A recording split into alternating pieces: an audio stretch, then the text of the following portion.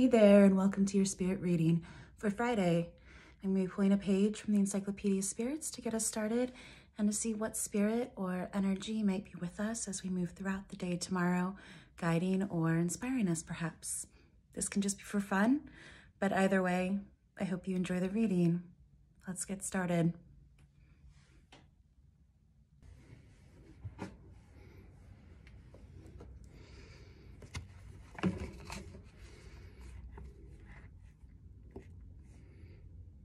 Friday.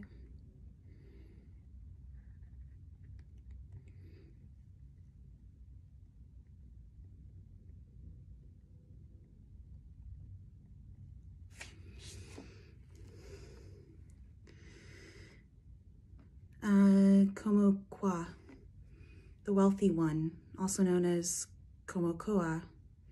Origin is Kwakutil.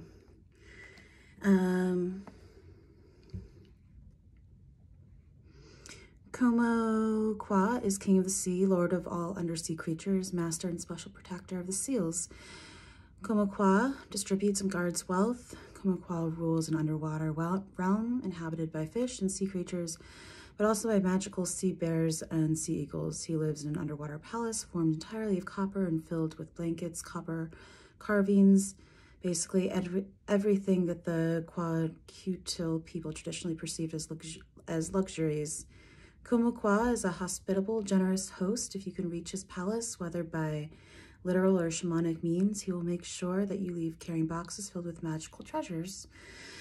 Manifestations. He may appear as a man, a giant octopus, or something in between.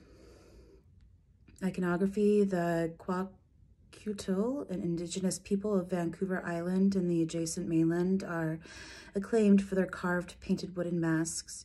Traditionally carved for shamanic use, they are now also crafted for art collectors. Komokwa is a popular subject of masks. Consort, Talio, copper maker woman. Spirit ally. Komokwa's servant is an octopus, also a spirit of wealth and prosperity. If Komokwa wants to see you, he may send an octopus to pull you into the water and deliver you to his realm, and hopefully escort you safely back home too. Sacred animals, seals, killer whales, or orca, sculpin fish, and octopus. And that's it. Komokwa, the wealthy one. So maybe you will be getting some bonus or some wealth tomorrow. Would be nice. All right, well, I hope you have a great Friday. Bye.